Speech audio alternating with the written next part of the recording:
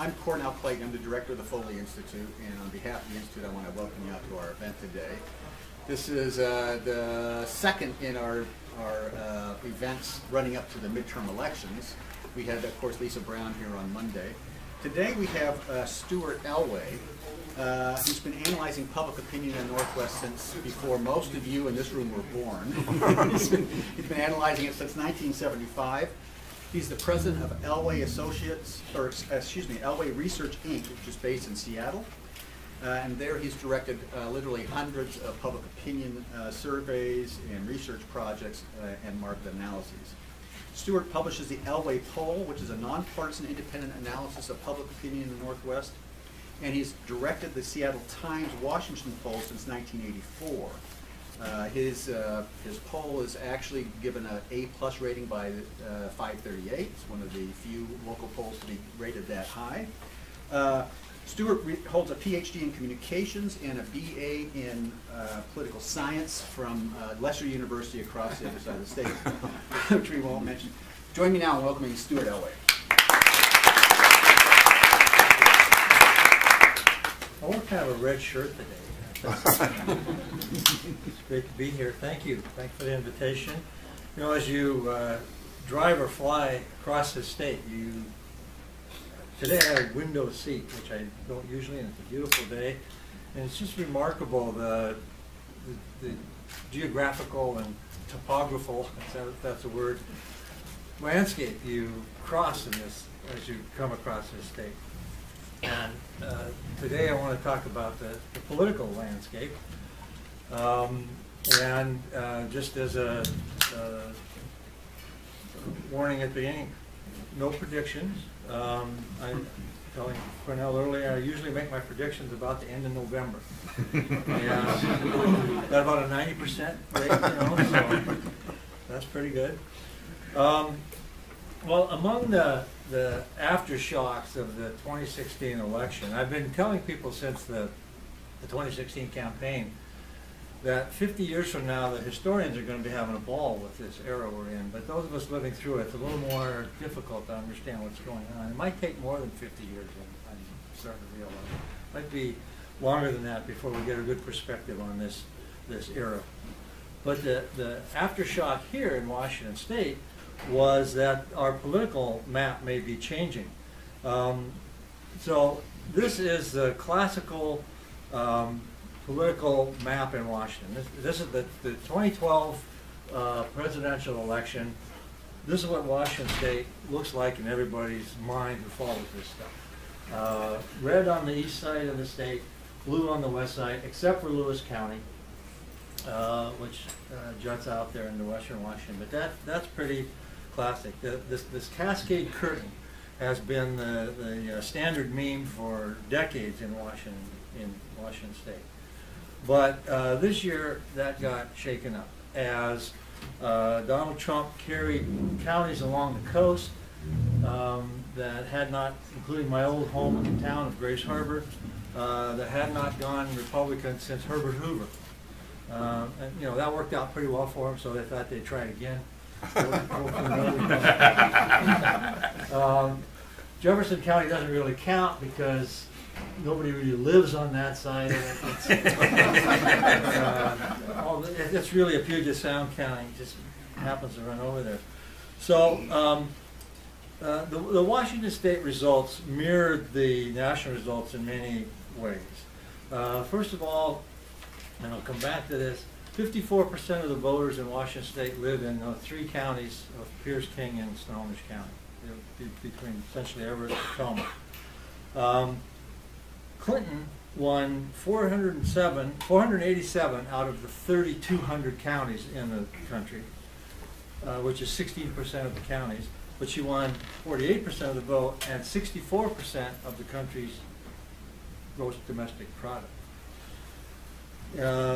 In Washington, the same pattern happened, where the Republicans won the acres and the Democrats won the votes. Trump won 27 of 39 counties in Washington State. He got 38% of the vote. He won 25 of the 26 least prosperous counties in the state. There were 22 counties in Washington State that voted 3 for 3 for president, governor, and senator, 3 for 3 Republican, and that represented 22% of the vote. They were all in Eastern Washington, except for Lewis County. There were 9 counties out of 39 that voted 3 for 3 Democrats at the top of the ticket. They got 66%. That represents 66% of the vote in Washington State. The legislature is more evenly divided. Washington's been a blue state for a long time. It was 1980, in the 80s, the last time we voted for a Republican or for either president or governor in the state. But the legislature is a different story. There are 49 legislative districts. 21 of those are represented by 3 Democrats in the legislature. 21 Democrat. 20 of them are represented by 3 Republicans in the legislature. 8 are purple. Of those 8, 4 are 2-to-1 Democrat and 4 are 2-to-1 Republican. So it couldn't be much closer than that. And I'll get back to that too, but that looks like it may be starting to change. So we've got the question becoming, is the Cascade Curtain becoming more of an urban-rural divide? The Bill Bishop's 208 book, The Big Sort, talked about how people are voting with their feet and dividing into areas that vote the same geographically. So is that happening here in Washington, and is this shifting? So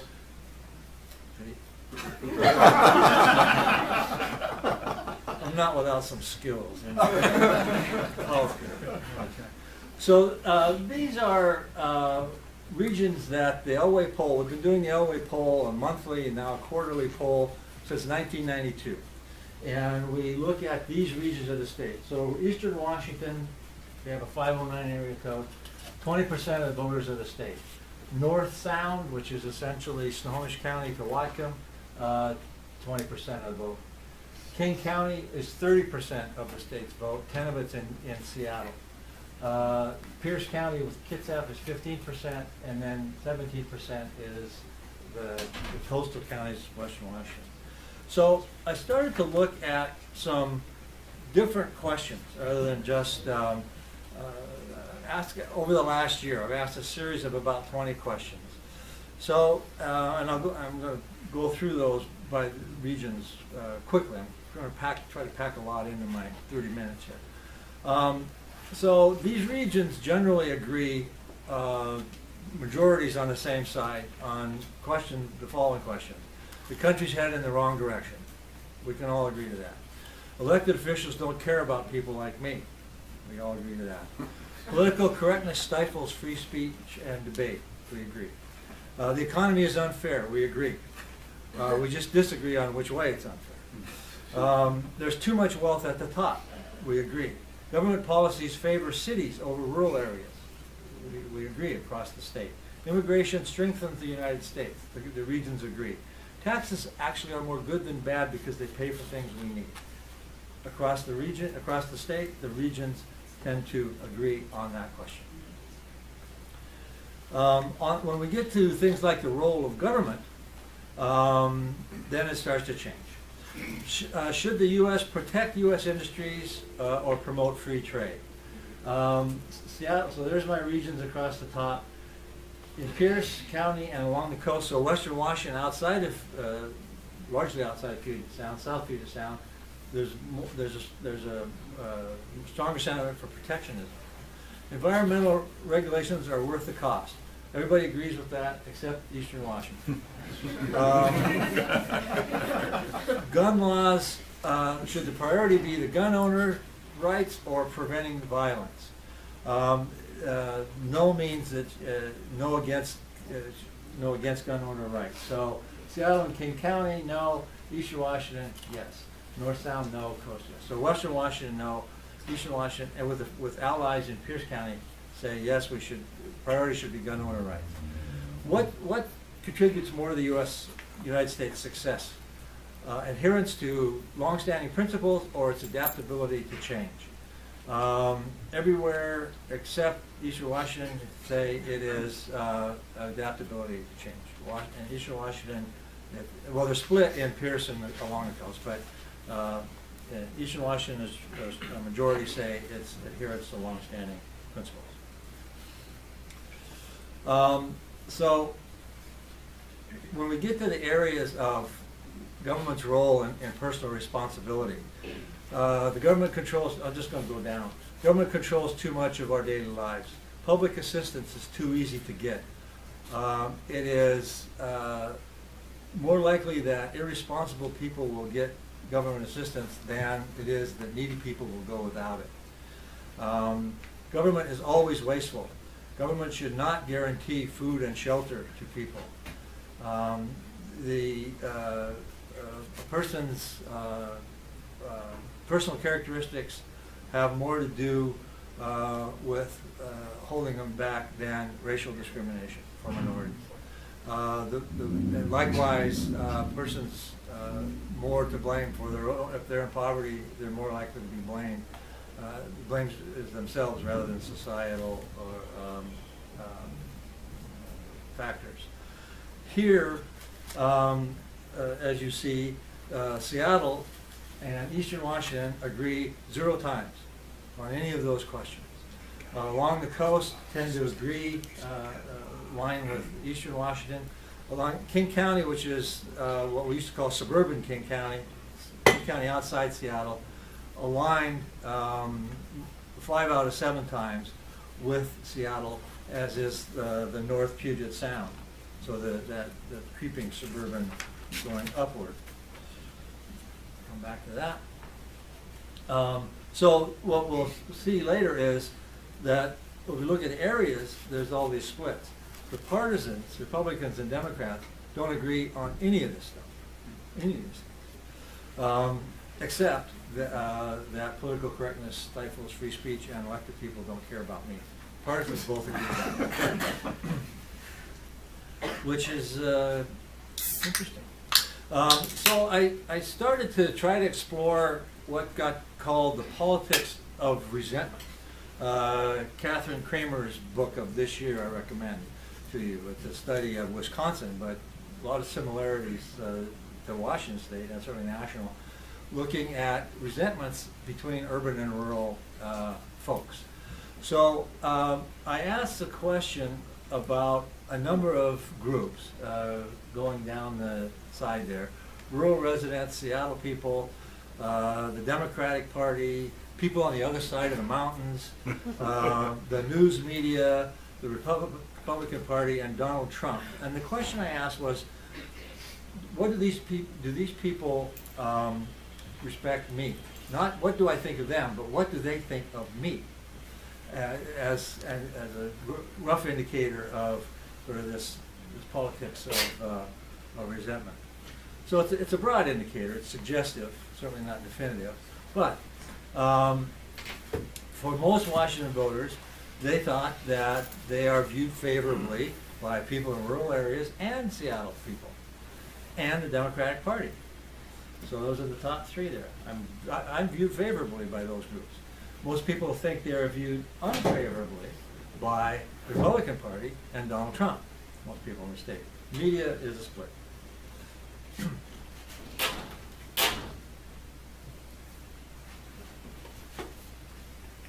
So by types of community now, here's yet another split. Big cities, small cities, suburbans, small towns, and rural areas. Everywhere but rural, most people think Trump has an unfavorable view of them. Every place in this state. Rural people think they are seen favorably only by other rural people and by Donald Trump. Everywhere but small towns, most people think the GOP has an unfavorable view of them. And it's even more so in suburbs than it is in the big county. So also, again, the rural areas of the state were negative, net negative. That number in the middle is how many people said they thought they had a favorable view minus how many thought it was an unfavorable will view. So, for example, in suburbs and Trumps, that number is minus 53, a net negative of 53 points. Rural respondents in our surveys were net negative on 5 of 7, the largest being the media, and then the next largest being Seattle folks. So, as looking at it in the political landscape, these were done earlier in the year, so it sort of sets up this election that we're about to have. The Republican Party views me favorably. The only people in my poll who thought that were Eastern Washington residents, people in small towns, and people in legislative districts that Trump won. The Democratic Party views me favorably. Seattle, the suburbs, big cities, King County outside Seattle, the districts that Clinton won, the counties along the coast, the counties on the North Sound, Puget, Pierce County, people in small towns, and people in small cities. So if there's a politics of resentment, it's not working in favor of the Republicans. So now let's look at the partisan divides. Another book I would recommend, Alan Abramowitz's new book on the Great Alignment. He looks at national elections survey data and exit polls going back to the 60s and concludes that the parties have been sorting themselves for decades and they have become increasingly aligned in response to growing racial, economic, cultural, and ideological divisions in American society.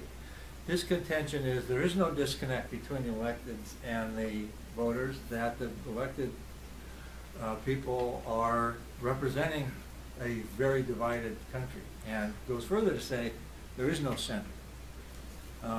That there are shifting majorities, but there's not much. He says there's no center left to talk about. So it's a provocative read. So here in Washington State, this is my favorite chart. As you know, in Washington State, you don't have to register by party in order to vote. The only time you have to declare your party affiliation is when I call you on the phone and ask you what it is, which I've been doing every month since 1992. The chart behind this is the one that's fun, because it looks like just a bowl of spaghetti. So I rounded out the curves a little bit. And so this only goes back to 2000, when the parties were essentially in parity. They were even. I used to be able to say that Washington, in terms of party identification, was 1/3, 1/3, 1/3, and independents are the largest third. I was a math major.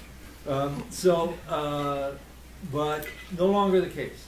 The Democrat ID started to take off right after the 2000 election. The Republican Party skated along and then started to slide in about 2006, going into the 2008 election, and has bottomed out at around 25%. Typically what happens, because the party ID is a dynamic here, because it changes month by month, is that in off years, odd-numbered years, when I ask this question, even in October, there are more independents than Democrats, and Republicans are down in the 20s. Independents and Democrats are at 40s and the high 30s. So in an odd year, that's what it's more independents, and that's what's reflected there lately. I'm here about 2 weeks early for my latest my round of polling for this election. But when I ask it this November or October, I'm going to expect what I've seen every other October, is the independents and the Democrats trade places. As we get close to the election, more independents decide, well, I am really Democrat, at least for the next month. And so and the Democrats win the elections. So it's like they lure the Republicans in with all these independents, you know, and then when they get close, they hoist the Jolly Roger. The Republicans scurry off to Ohio and spend their money over there. back to my 20 attitudinal questions, a lot of which I stole from Pew, by the way. The partisans tend to agree that government favors cities over the rural, that most electors don't care about me, that political correctness stifles speech. That fuels both Trump and Bernie, those two questions, I think, that this disaffection that voters feel toward elected officials. And that there's too much wealth at the top. The Republicans and Democrats agree about that. Partisans disagree, and mostly what this is Democrats agree and Republicans are kind of split on whether we ought to have an active foreign policy or a more isolation-oriented foreign policy, that the economy is unfair, that the idea about taxes being mostly positive. We start to lose Republicans now. That immigration strengthens the United States. Democrats strongly agree, Republicans kind of split on that question, actually. Then, the partisans are deeply divided when we start to talk about government's role and personal responsibility type of issues, largely. And the direction of the country. Republicans think it's swell, at least they did earlier in this year. That basis of the U.S. success being adaptability or adherence to principle. These charts are all blues, all big majority, and red's all big majority the other way. So this is what I mean by deeply divided. Government controls too much of our daily lives. Can't get many Republicans to disagree with that. The issue of gun control, government assistance is too easy to get.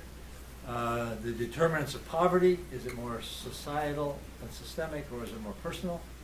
Government should guarantee a safety net. Which is easier, which is more likely to happen, that needy people go without assistance they need, or that undeserving people get assistance that they don't deserve. Republicans and Democrats divide on that. And racial discrimination holds minorities down. Republicans and Democrats disagree on that in our state. So, the question we've all been asking ourselves, is the blue wave coming? Well, in response to this was back in the spring, so at the beginning of the campaigns. What's your response to the Republicans now control the White House and both houses of Congress? What do you think about that? So back, that top one is April of this year. 27% were either enthusiastic or satisfied. The bottom one is the same period in 2009, so in the Obama administration. And so then, as we see, 70+% are either disappointed, worried, or angry going into this election. So as we see, what we see with these waves everybody's talking about, you see a lot of indications early, like this. That, man, people are unhappy, the Republicans are in power, this is going to be a wave election. And then during the summer, it usually sort of quiets down. And so then starts to, from where we are now to the election, if there's going to be a wave, we'll see it now. It'll really start to set up. And we've seen evidence all year long through the primaries and special elections and all of that. Are you more inclined to vote for a candidate who supports or opposes Donald Trump? No surprise at the bottom here, 92%. The actual surprise is the 3% of the Democrats who are going to vote for someone who supports Donald Trump. Maybe they misunderstood the question. Yeah. And then the Republicans, again, this is earlier. It would be interesting to see this now. And again, these are all Washington State numbers. On the independents, as you might expect, they're more split, but a definite edge toward voting for someone who opposes Donald Trump. So what would be happening is the Republicans are making this, and the congressional candidates and the local legislative candidates, they're going to make this a local election. They want to talk about, Republicans are going to say, I get up every morning to fight hard for the working men and women of my district. And the Democrats are going to say, Donald Trump. And the Republicans are going to say, we're going to fight to keep Seattle values out of our wholesome district. And the Democrats are going to say, Donald Trump. So the Democrats are going to try to nationalize the election. The Republicans are going to try to localize it. We'll see how that comes out.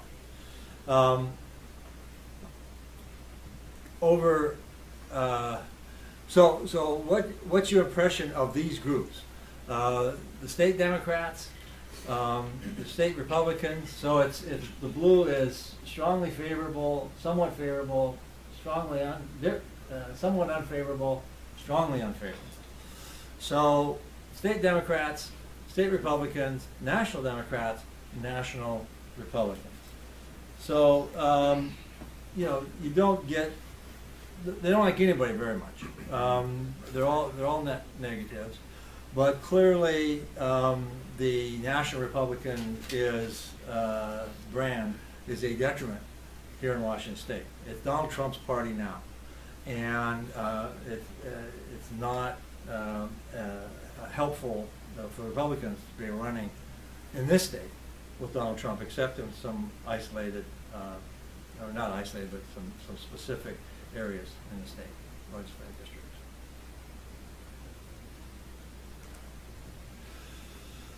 So 32% favorable to both, 49% favorable to neither, 10% favorable to the state GOP but not the national, and 3% favorable to the national but not the state. So it's just the national brand is not a flag you really want to be flying here. So here's the generic congressional vote, and this is again back in April. 10-point advantage to the Democrats. This is statewide, who you're going to vote for Congress, not particular to the districts. Not a big enough sample in the districts to do that. But we can combine the districts. So in the districts that are currently held by Republicans, the generic Republican vote is 50%. In the Democrat, these are congressional races. In the congressional districts currently held by Democrats, the Democrat edge is 56 to 29. So you see a stronger vote among the Democratic in the Democratic areas, as you might expect. So that gap narrowed over the summer, but it's starting to widen again, and nationally it's starting to widen again. I think last time I checked, you know, which was like yesterday, so it might change.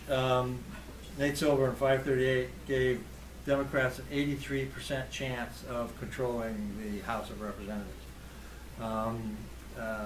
Senate, not so much, about a third chance. But all the national Senate races are within the margin of error, so depends on the wave. How important is it that the Democrats or the Democrats or the Republicans, your party, win the election or win at least one house? Among Democrats, 65% said it's very important that we could capture one house of the Congress. Among Republicans, 52% said it's very important that we keep control. So again, a bit of an enthusiasm gap there. And by incumbent party, again, how important is it to win? The Republicans, 40% say it's really important that we win. Democrats, 54% say it's really important that we win. So that's just a measure of enthusiasm gap. So the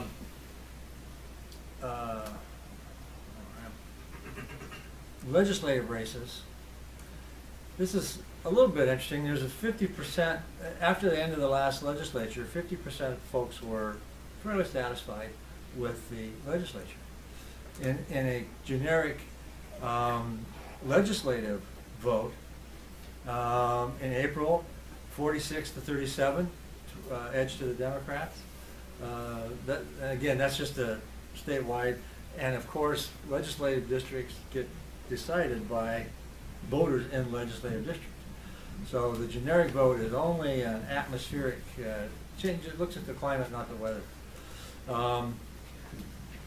So in districts that are controlled by Republicans, there's a 12-point edge in the generic vote. In districts that are controlled by Democrats, a much larger edge for the Democrats. And interestingly, in those mixed districts, there's a slight edge in the Republican districts. So big majority in the Democrat districts. No Democrats are in trouble. No majority in the Republican districts, so a lot of Republicans are in trouble.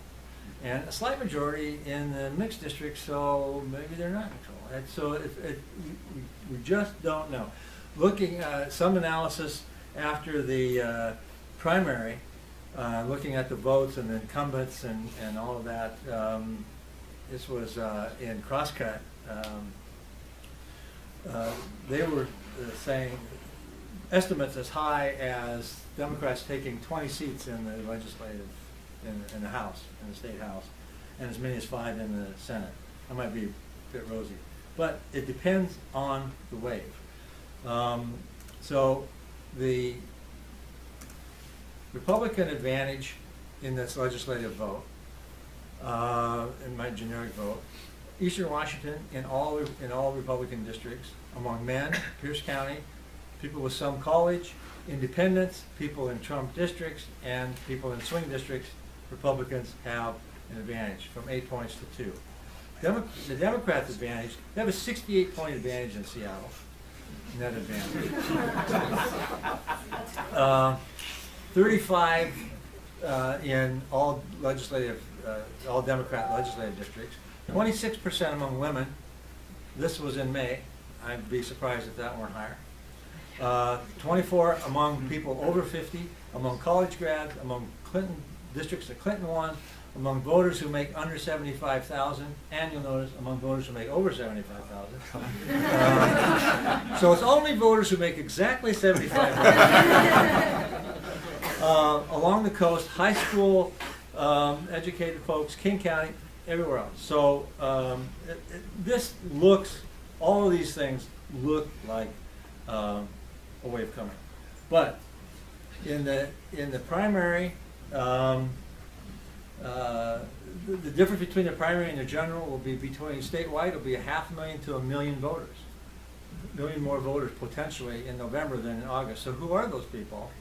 And what are they going to do? A wave is essentially defined by new voters coming in, those primary voters, and the undecided voters all deciding and all mostly deciding in the same direction. That will determine whether there's a wave election or not, and whether the wave goes over the red wall, because a blue wave in a blue district doesn't change a thing. So it's going to be this district for the congressional area, the 5th district, the 3 that everyone's watching, the 5th, the 3rd down and along the river, Clark County, and the 8th district, which goes from Auburn to Wenatchee. And right now, again, this morning, the handicappers are looking at the 8th district as a true toss-up with a 1-point edge to the Democrat. The 5th district still Morris Rogers to lose, and the same with the 3rd district, still pink. But all within, none of it's all like the odds are like 2 and 3. So, say that again about the 5th district. Did you say McMorris Rogers to lose? No, did I say that? Yeah. Oh, no, I didn't. It was 2 lose. To win. Hers to lose. It is Oh, her it's hers district to lose. Hers Okay, to lose. got it. All right. Yeah. So it's about it's between 65 and 75% chance. So it's like, I make 3 out of my 4 field goals. There's always that 4th field goal. So that's what we're all waiting to see. So let's quickly. I want to do this. Oh, yeah, well, I think I talked about this. The enthusiasm gap is an advantage to the Democrats. All these issues lead to the Democrats. So what lies ahead? We're on a campus. Let's look beyond 2018. So here is our congressional maps of Washington State. Between the last census and the next census, there will be 700,000 more people in Washington State by 2020 than there were in 2010. 2/3 of that growth is going to take place in King, Pierce, and Snohomish County. And half of the rest of it is going to take place down in Clark and up in Thurston County. So these current legislative and congressional districts are good for maybe another session or two. And then they're going to do redistricting. And inevitably, given this, there are going to be more legislative seats in Puget Sound than there are now. The congressional districts are likely to migrate west. I think you'll see the 3rd and 8th maybe coming back over the mountains, and the 5th going more back toward the Tri-Cities. I mean, I'm not the map drawer, but just the way the population is going to break out, that's what it's going to look. What it seems to look like. This growth in the 700,000 people. In 2016, there were more housing starts in the city of Seattle than there are households in 19 of Washington's 39 counties. 14 of those counties are in eastern Washington. And that's just housing starts. The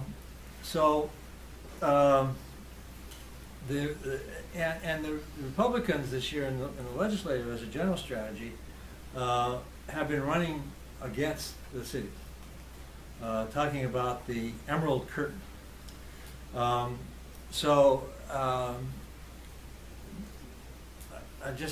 I said to them earlier this year, doesn't seem like a great strategy, at least not long term.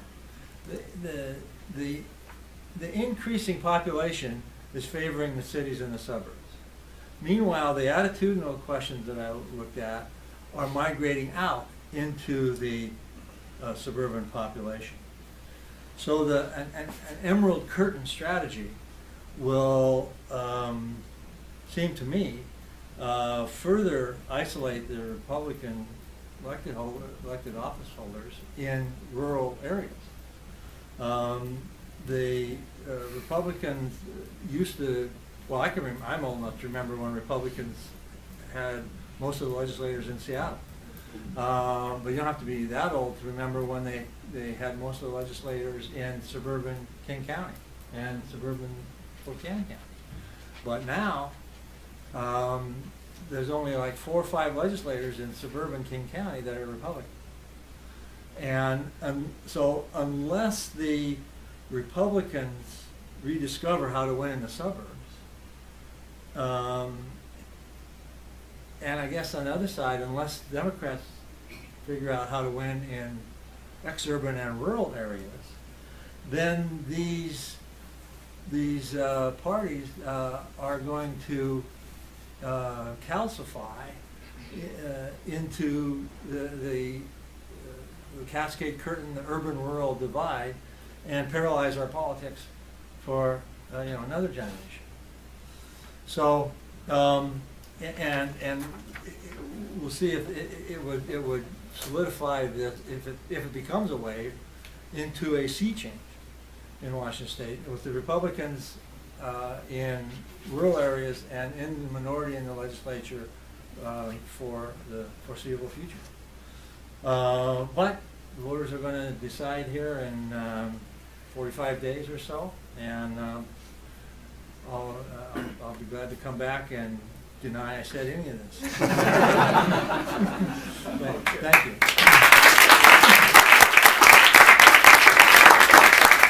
So we have about 15 minutes for questions. Maybe I'll start you off. In the 2016 election, there was a lot of talk about the hidden Trump vote. There were people who didn't want to admit they were going to vote for Trump, but they did in the end, and that's why the polls were off. Yeah. Do you see any possibility of that in the midterms, if, being transferred to candidates who support Trump and voters maybe not wanting to admit they're going to vote for him? Yeah, I think that's still a possibility. I don't know how large that would be, but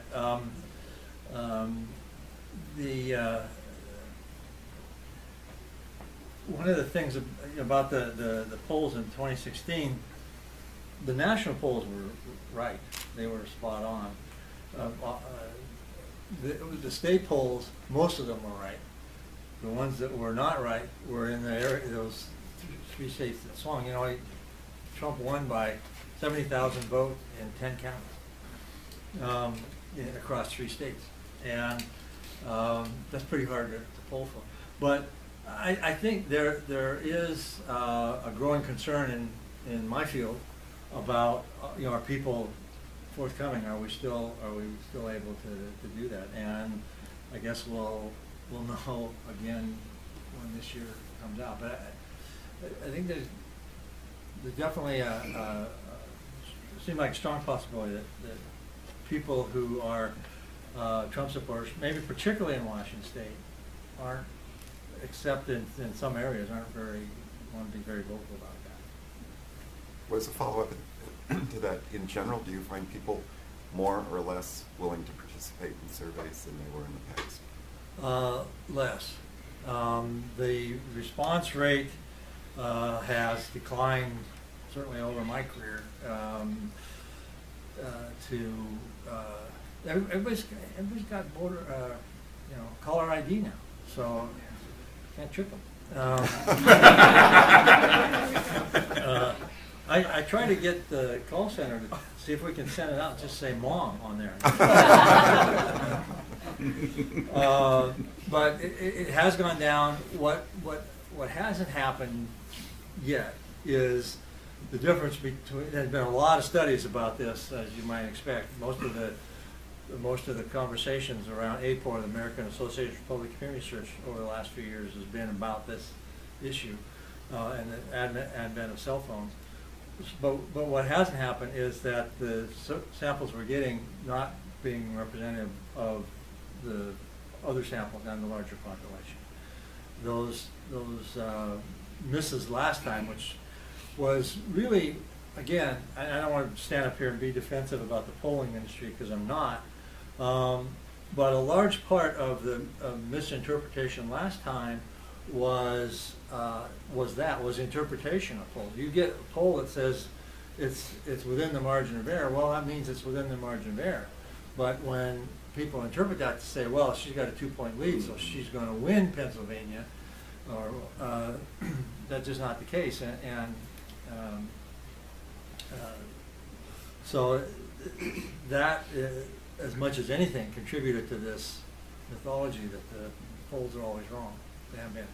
So I'm a rural sociologist and a Democrat, and this is very depressing. Bill Grant was the last guy that ever really represented me in the state. Yeah. My question, though, is an interesting argument about the anger in rural communities. Is it about culture or is it about economics? There's been some books published and arguments. Do you have any data that helps to sort that one out? Well, you're asking me that. Well, I would, again, I'd point to Kramer's book. You've probably read it. That seemed to, certainly they're interrelated, and the rural areas, no question, are having a tougher economic time, and Trump won the economically less fortunate counties in Washington State and across the country. But a lot of the evidence is that it is cultural, and that it becomes that they don't respect our culture in rural areas. They don't respect our way of life, and that becomes real personal. And in the Politics of Resentment, that book, that's where she comes down. It becomes real personal real fast, and that actually goes deeper than economics. And it gets beyond the realm of politics to really solve, at least in any short-term way. You know, how do you get out of that? And that's the other question that we don't know looking long-term. We all kind of agree, even with different perspectives, that we're in kind of a mess now, but it's not clear how it resolves, or how we get out of it, or what it's going to look like 10 years from now. It's not clear at all. I was just wondering, are there any ways being looked into to like make people be more responsive and more honest in polls? Because right now I know a lot of times there's a lot of like shade thrown on them, and they have almost a negative connotation sometimes as, oh, there's no way they could be accurate. Are there any ways to like change the culture of that? Well, there is certainly a lot of work done in the industry, in the association. The APOR, as I mentioned, which is an organization largely of academic and non-partisan pollsters, but not entirely. The head of APOR a couple of years ago was Don Dillman from this campus. He was president of the organization. They have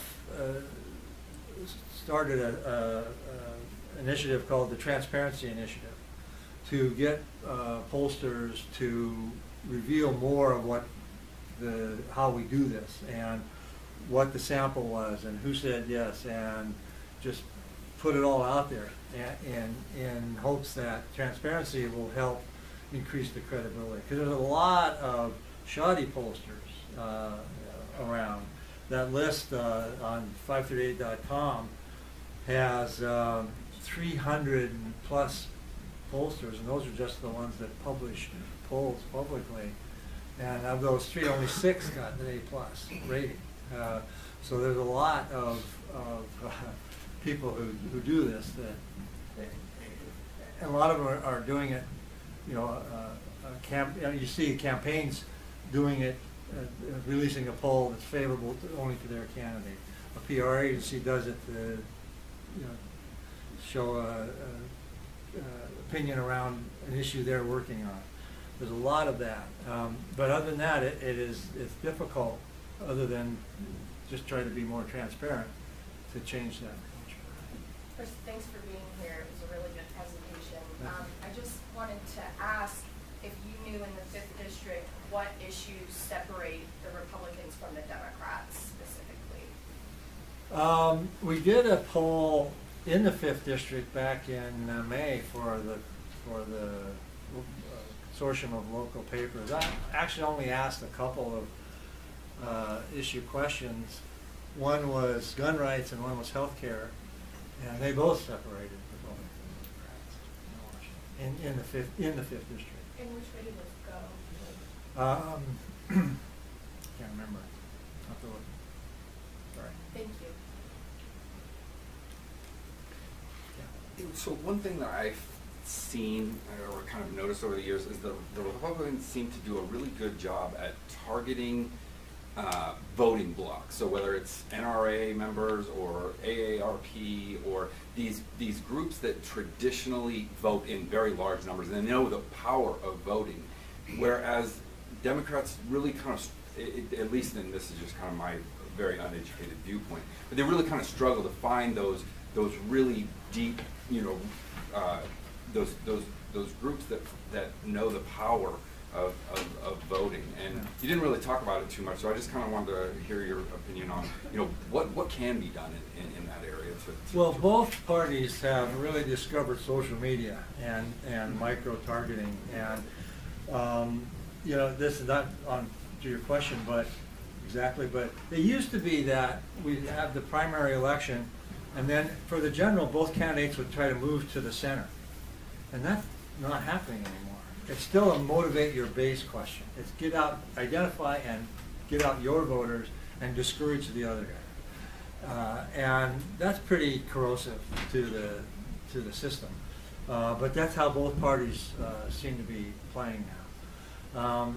The Democrats have always had better luck in general elections because their voters don't turn out as much in primary elections. Republican voters, as you mentioned, There's some specific issues that they are pretty motivated around, and they stay in touch with them and make sure they get to the polls. Plus, it's just a demographic thing. All due respect, young people don't vote. Right. It seems that until you are established in life, what that means, you have kind of your a career ladder type of job, or you own a house, or you start to have kids, that's when people start to vote. You see voting participation go up at about 35. People 18 to 35, enormous numbers, terrific electoral power, but don't vote. It's down in the single digits. We separate to do our samples and so on. We'll look at perfect voters, people who vote every time. Likely voters, people who vote 3 out of 4 elections. Unlikely voters, non-voters. The perfect voters in Washington State, 60% of them are over age 50. 60%. Might even be higher than that. So in a low turnout election, those folks have an outsized influence. On a high turnout election, it's more reflective of the general population, but elections get decided by them what votes. I think Tom Foley once said that. So 538 came out the other day. This is a national question with their Senate map, and what he said was that, however unlikely, the two paths that the Democrats have to taking the Senate, again, however unlikely, one is that the wave gets tidal, right, and the other is more of a state by state, gutting it out kind of a scenario. Right. Which of those scenarios do you think is more likely? It seems more likely that it's the state by state one, but waves. For all of the talk about the wave, they aren't measurable or predictable till right at the end, because they're really determined by everybody deciding, all those undecideds and people coming to the polls, and they all lean the same direction. It's going to be very apparent at the end of November. But right now, there's a very plausible scenario that holds that the Republicans take the Congress, and the Democrats take the Congress, and the Republicans gain in the U.S. Senate, which would make this even more fun than it's been so far. We've got time for one more question, probably. I was just curious as to your thoughts on the 8th Congressional District, the boot that goes over the Cascade Mountains. Yeah. And since you began the talk talking about kind of the Cascade Curtain, right, I was just kind of curious as to your impressions of that district in and of itself. It was made after the last redistricting, and whether you see it as kind of an indication that, say, state leaders wanted to try to break that Cascade Curtain, or what it tells about a district that brings together kind of the suburban and rural elements well, of the state. you know, at the high level, it's interesting that it does that it brings together rural and small town and suburban. It doesn't get into real urban areas, but it skirts around the suburban side of the west side. So I mean that makes it an interesting political science. I think it was drawn to keep Dave Reichert in the Senate. When they redrew the districts, they first saved all of the incumbents, and then carved out a new district for Denny Heck, and that's how we get to and we have the most probably open, fair, and nonpartisan redistricting process in the country. But it still works that way. It'll be fascinating. In his statewide elections, Dino Rossi has carried what is in the 8th district pretty handily each time, by like 10 points. And yet this year, that is a toss-up razor edge Democrat district right now. So we'll be parsing that one for a while. But I don't, as I said earlier, I don't expect it to last in that form after the next redistricting. Right. These polls are available on my website. Not this presentation, but a lot of the polls that it's based on, if you wanted to go there. Okay, before I ask you to join me in thanking our guest, let me remind you our next candidates forum is next Tuesday noon here. We have the 2 candidates from the 9th Legislative District coming, so I encourage you to come listen to them as well. Join me now in thanking Stuart Elway for bringing us.